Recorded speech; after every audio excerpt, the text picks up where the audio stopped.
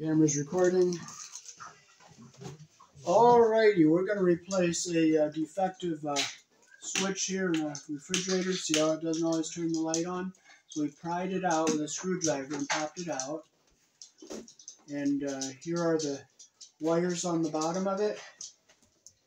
Here's a new one we got from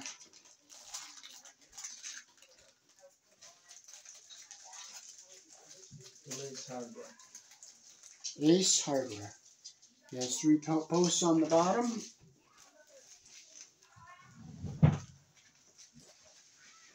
So we'll unplug these wires here.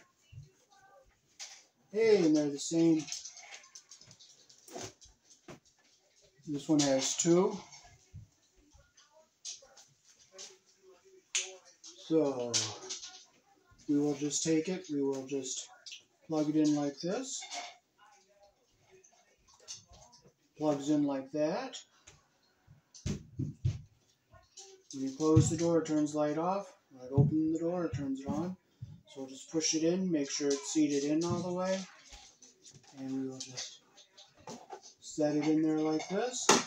Just snap it in like that. And now our refrigerator door light works. Peace. Thanks for watching. All fixed. Beautiful.